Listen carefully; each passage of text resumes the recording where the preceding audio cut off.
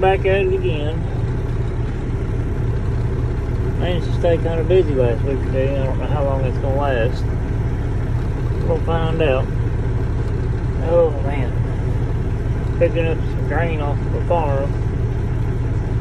Pretty nice bin site. Pretty easy to load. Oh, wait, we got 15,000 to haul. We hauled 6 loads yesterday. Kind of got a later start. My second truck didn't come in until after lunch, so I think he's finishing up another job. Just pulling across country from here. Anyway, oh, it's cold this morning. I haven't got my jacket on or nothing. We're gonna stop and get a little bit of fuel. I don't want to put a whole lot in it. My son's pulling in over there. Let's see.